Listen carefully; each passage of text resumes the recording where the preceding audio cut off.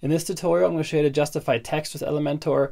It's pretty straightforward to do, but there is one trick you have to watch out for. I'm going to show you what that is, and we're getting started right now.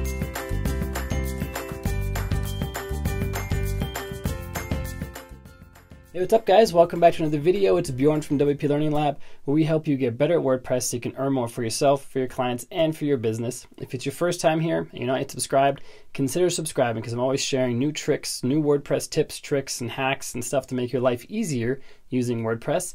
So click the subscribe button, then click the bell notification icon so you don't miss anything. And if you like Elementor, you're going to like this. I'm currently building the Ultimate Elementor course. It's going to be a bargain. There's a link down below to get on the waiting list, so click on that link, get on the waiting list, and you get more details while you're on there. And check out our Facebook group where we chat WordPress, help each other get better at WordPress. Link in the description down below. Join that free Facebook group. And with that out of the way, let's get into this Elementor tutorial. I'll see you in the screen capture. There's really only one way to justify text in Elementor, and that is using the justification text button icon. I'm going to show you just a second. I'm going to get some text that's lorem ipsum text from the lorem ipsum website. I'm just going to copy that and add a text editor block, and now we can paste our text in.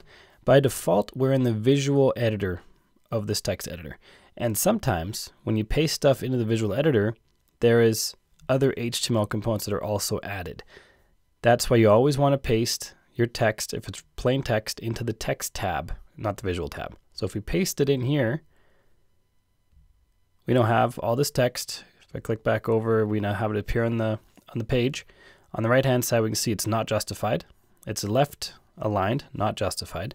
If we click on style and then click on the justified button, now all of the text is justified, and it's as easy as that.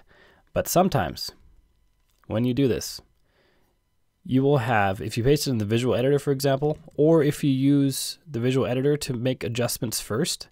So if I click left align in the visual editor, nothing changes on the visual editor itself, but if we go to the text tab, we see it adds paragraph tags with a style of text align left.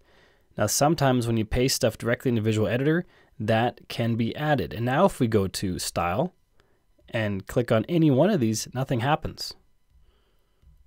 A moment ago we clicked on justified or any other option and it would change the text, but now nothing happens. Because directly in the code itself, we have these paragraph tags that are causing it to override our style options in Elementor. So sometimes that is a problem you're going to face, especially when you want to justify things, because quite often things are text aligned.